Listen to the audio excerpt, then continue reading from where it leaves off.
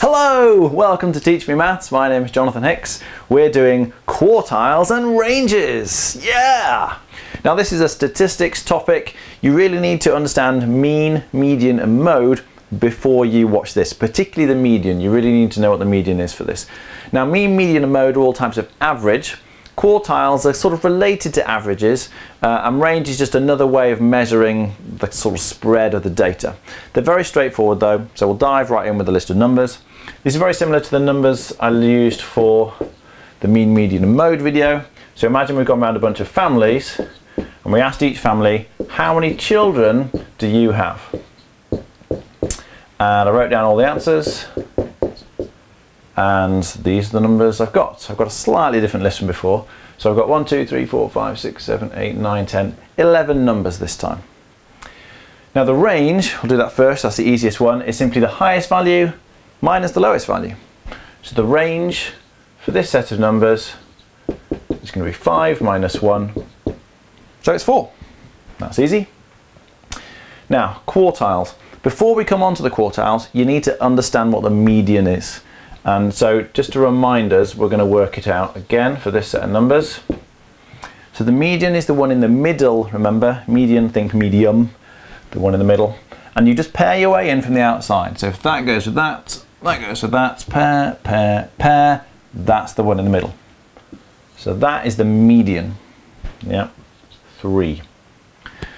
Now if the median is the number that's halfway through the list of numbers, the quartiles, well, first of all, if we do the lower quartile is the one that's a quarter of the way through the list of numbers. So the lower quartile,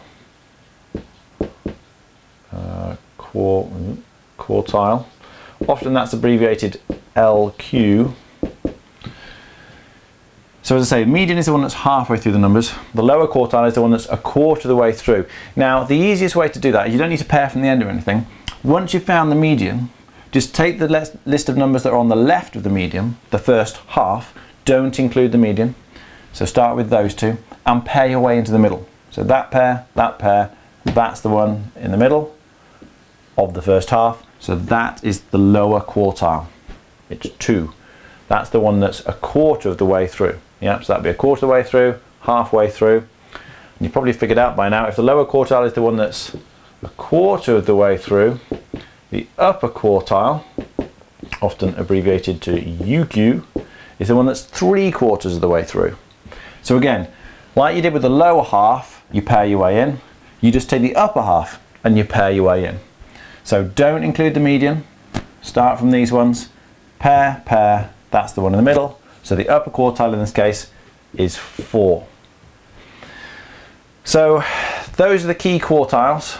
As I say, median is halfway through, lower quartile is a quarter of the way through, upper quartile is 3/4 of the way through. But you just pair in with the bottom half for the lower quartile, pair in with the top half for the upper quartile. Now if the range is the highest value minus the lowest value, the next thing we do is the interquartile range. Inter just means between, so it's the range between the quartiles. So it's simply the higher quartile minus the lower quartile. So that's very easy to work out. The interquartile range is simply the upper quartile value, so 4, minus the lower quartile value, so 2, and 4 minus 2 is 2. And that's it. So the interquartile range will be 2. So those are the quartiles.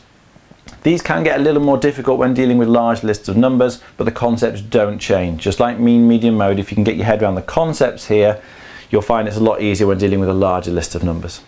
My name is Jonathan Hicks and you're watching Teach Me Maths.